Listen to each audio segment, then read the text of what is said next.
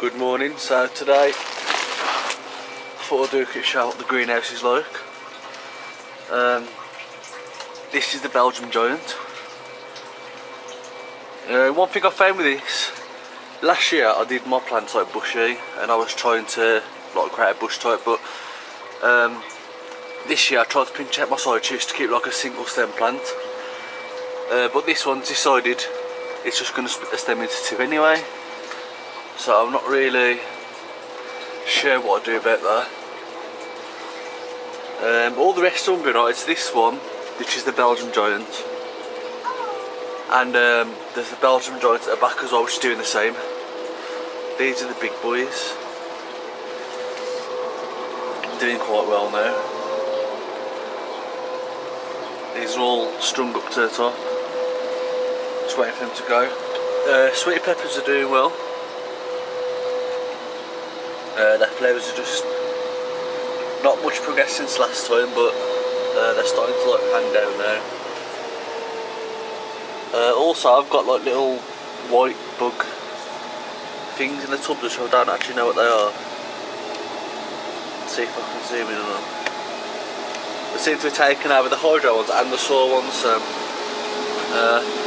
this is the Belgian giant. If you notice, the stem just split completely into two.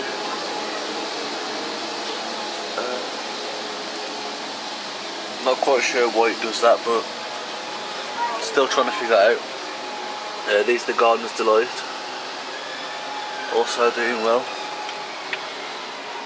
This is the one that produced the flowers first round the back. Don't know if you can see that. It's doing okay. Same with this one. Flowers are being produced.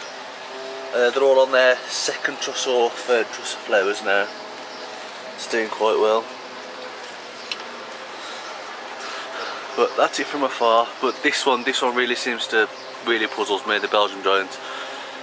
Should I keep the two on, or do I cut the weakest one off and keep the one as the main stem? Or any suggestions would be helpful with that, please. With the reservoir, I've got it on tomato, right? Just normal tomato food is what I've got in here. So seems to be doing okay, as you can see. Not hydroponic fertiliser, just standard soil fertiliser. pH is doing well.